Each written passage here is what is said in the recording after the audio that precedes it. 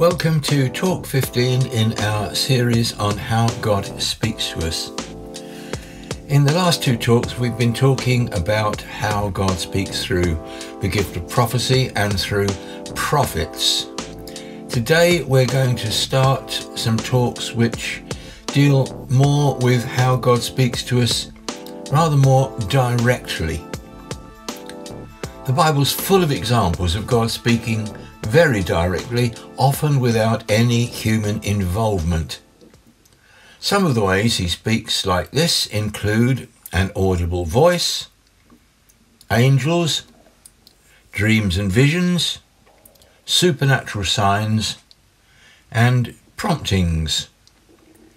We'll look at each of these in turn, starting with some biblical examples and then illustrating wherever possible from my own experience.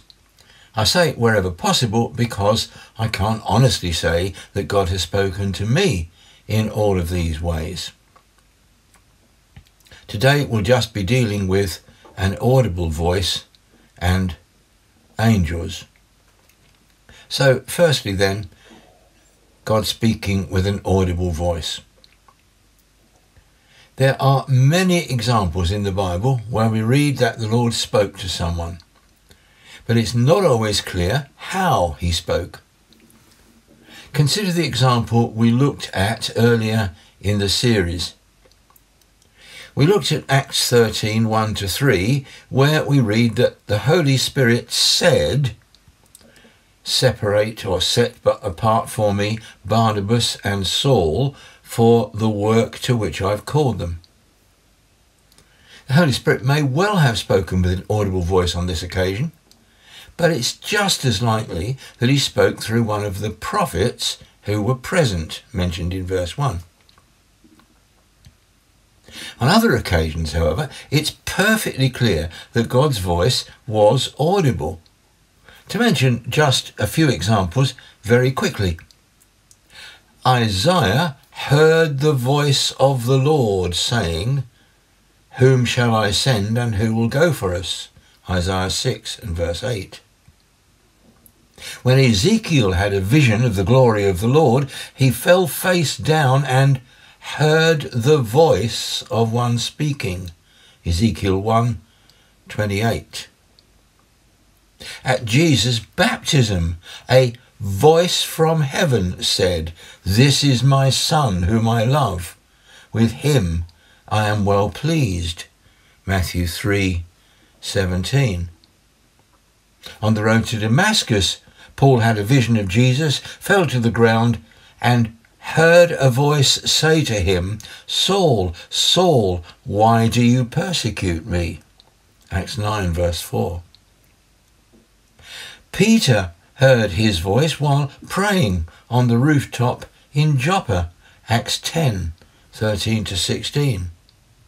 And on the Isle of Patmos, John heard a loud voice, the voice of the Lord, telling him to write. Revelation 1 verses 10-12. All these examples seem to make it perfectly clear that God sometimes speaks with an audible voice, but to be absolutely sure about this, let's turn to the well-known story of Samuel, 1 Samuel chapter 3. Hannah, Samuel's mother, had been unable to have children, which, in the culture in which she lived, caused other women to despise her. But she prayed fervently to the Lord and promised that if he would give her a son, she would dedicate him to the Lord's service. So, when Samuel was born, in answer to Hannah's prayer, she took him to the temple where the boy ministered before the Lord under Eli the priest. 1 Samuel 2:11. In chapter 3, we read how one night, while Samuel was lying down, the Lord called him by name. Samuel, not knowing that it was the Lord, ran to Eli and said, "Here I am, you called me." But Eli replied, "I didn't call. Go back and lie down." This happened 3 times, and by then Eli realized that it was God who was calling Samuel. He told him that when the Lord called again, he should reply, "Speak, Lord, for your servant is listening." This was the beginning of Samuel's ministry as a prophet, and it's very clear that God's voice was audible. The fact that Samuel thought it was Eli who was speaking shows that Samuel heard what was being said. From this, it seems reasonable to assume that this may well have been the way that God spoke to Samuel on a regular basis. And I have no doubt that if God could do it then, he can do it today. Having said that, although God has spoken to me in many wonderful ways, I have never heard his audible voice, and I know very few people who would claim to have done so. However, rather more frequently, we hear of God speaking through the ministry of angels. As far as I know, I've never seen an angel and have never heard an angel speak to me. Although we need to remember that some people have shown hospitality to angels without knowing it. Hebrews 13 verse 2. You can be in the presence of an angel and not realize that it is an angel. But both Old and New Testaments show that God sometimes speaks to his people through the ministry of angels. The word angel comes directly from the Greek word angelos and simply means messenger. Angels are God's messengers. They are, in the words of Hebrews 1:14, ministering spirits sent to serve those who will inherit salvation. A good example of this is when the angel Gabriel appeared to Zechariah, the father of John the Baptist, and told him that his prayer had been heard and that his wife Elizabeth, who was barren, would bear him a son. Humanly speaking, this was totally impossible because both Zechariah and Elizabeth were now far too old. I think Zechariah's question was quite understandable. How can I be sure of this? I'm an old man, and my wife is well on in years. Luke 1:18. Gabriel's reply in the next verse illustrates perfectly the ministry of angels. He says, Luke 1:19, "I am Gabriel. I stand in the presence of God and have been sent to speak to you and tell you this good news." Angels are God's messengers. They stand in God's presence and are sent to speak to us. Just notice in passing that we too are called to be God's messengers, and we are to spend time in his presence, hear what he has to say, so that he can send us to others with the message of the good news of the gospel. The Gospels and Acts give us plenty of examples. About 6 months after his visit to Zechariah, God sent the angel Gabriel to Nazareth to a virgin whose name was Mary, Luke 1:26 and 27. It was angels who brought the good news of Jesus' birth to the shepherds and told them where they would find him, Luke 2:8 to 14. It was an angel that came from heaven and appeared to Jesus in the Garden of Gethsemane, strengthening him, Luke 22:43. And it was the angel of the Lord who descended from heaven and rolled away the stone from the mouth of Jesus' tomb and told the women who had come to anoint the body of Jesus that he was risen, Matthew 28, verses 1 and 7. In the book of Acts, as the disciples were looking intently up into the sky, two men dressed in white stood beside them, Acts 1:10, and told them, "This same Jesus who has been taken from you into heaven will come back in the same way as you've seen him go into heaven." These men dressed in white were undoubtedly angels sent by God to remind them of Jesus' promise that he would come again. John 14 verse 28. Incidentally, the Bible often refers to angels as men. You could look, for example, at Mark 16 verse 5, where the angel tells the women that Jesus has risen, and he is described as a young man dressed in a white robe. So the angel is described as a man.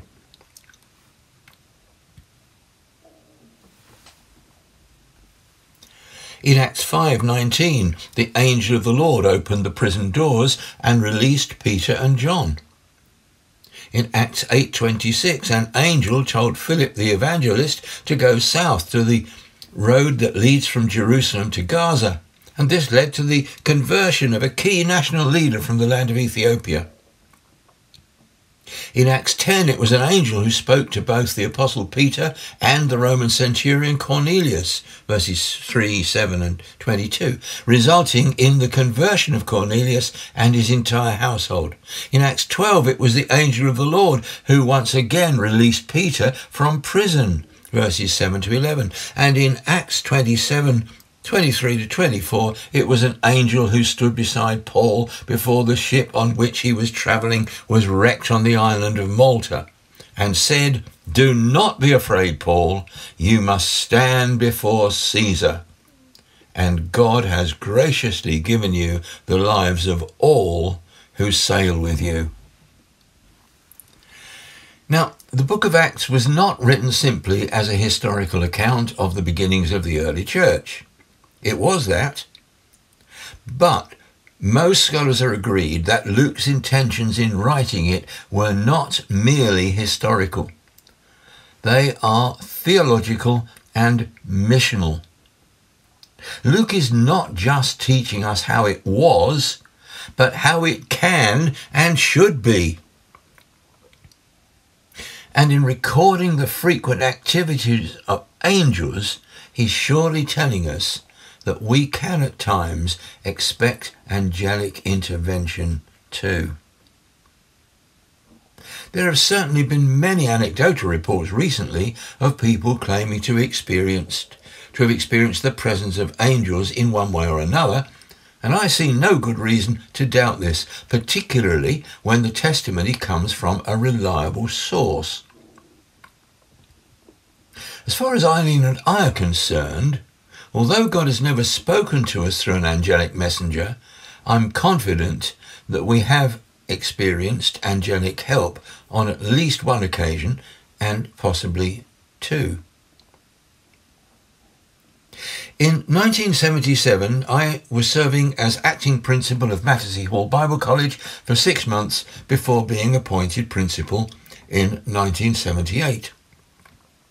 During that time, we were still living in Basingstoke, although I was at Battersea much of the time, about 200 miles away from home. One weekend, I went with about 50 of our students from Battersea to Newport in South Wales. There was a big interchurch meeting on the Saturday night, and on the Sunday, the students went to different churches to sing, testify and preach. I stayed in Newport to preach in the church there. After Sunday lunch, the pastor, Eric Dando, asked me if I would like to phone Eileen. No mobiles back then, which of course I was grateful to do. After telling her that the weekend was going well, I asked her how she was, and was shocked to hear her reply. "I'm okay," she said. but I very nearly wasn't. "Oh, what happened?" I replied. And she told me what had happened to her on the Saturday night while I had been away preaching in Newport. There had been a women's missionary meeting in London, and Eileen and several of the ladies from the church in Basingstoke had gone to it. They had travelled in 2 cars, and on the way home, on the road between Reading and Basingstoke, several horses ran into the road in front of the cars. It seems they'd escaped from a nearby field. One of the horses collided with the car in which Eileen was travelling in the front passenger seat. The impact was so great that the front of the car roof caved in to within an inch of Eileen's head.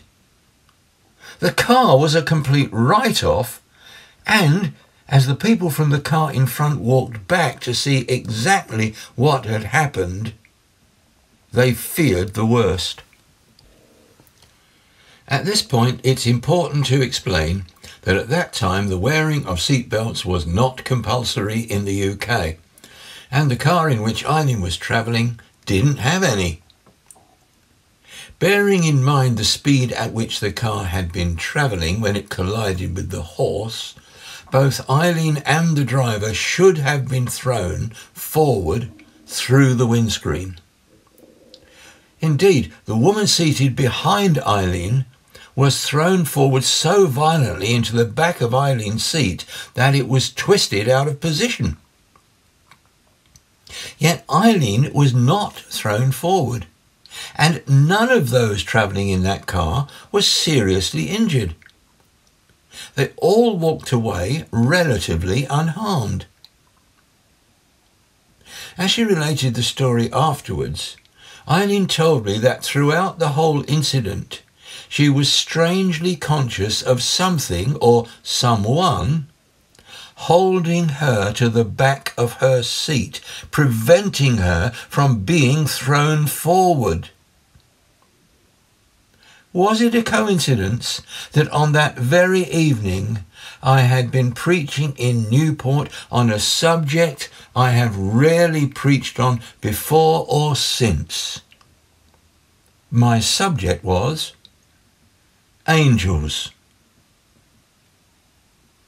Of course, I cannot categorically state that Eileen was saved by an angel, but I'm certain that Eileen's life was spared by divine intervention of some kind.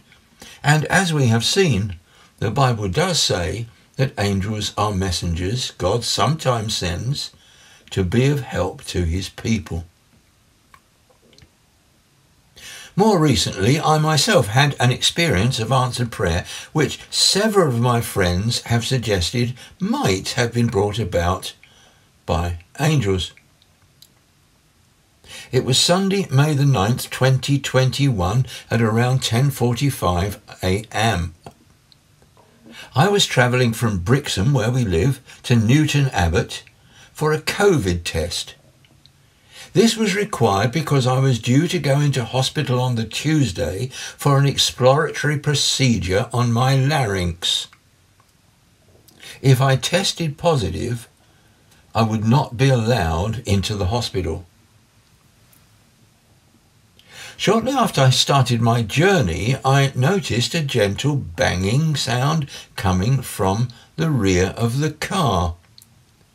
At first I wasn't too concerned, and anyway I didn't want to stop as I didn't want to make the appointment, miss the appointment for the COVID test, which was at 11 a.m.